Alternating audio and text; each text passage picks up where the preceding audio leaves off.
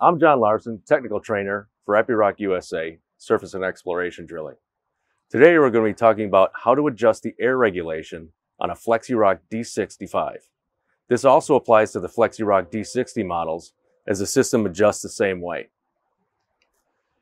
Here at the cabin side of the machine, towards the rear, we open up the canopy.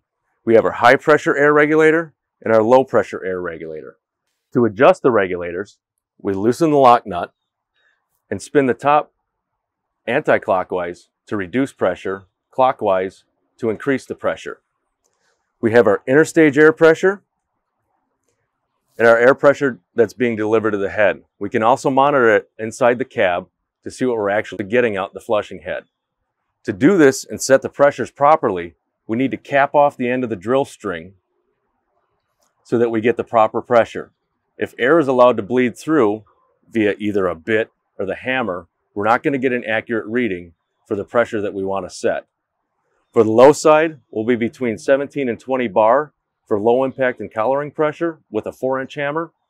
And on the high side, we'll be at about 25-26 bar for max pressure delivery. We don't want to exceed the 26 bar for the 4-inch hammer, as the cycle rate would be too fast. On a D60, our max pressure will be that 25-26 bar for drilling. On a D65, 30 bar will be max.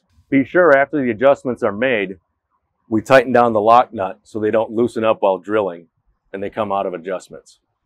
If you need any further assistance on this, please contact your local Epiroc service center or dealer for your machines.